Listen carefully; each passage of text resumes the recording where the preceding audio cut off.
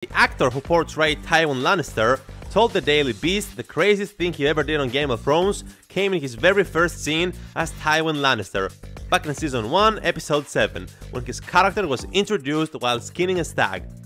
He said the showrunners approached him, asked him if he was a vegetarian, he replied no, and then they told him about the deer.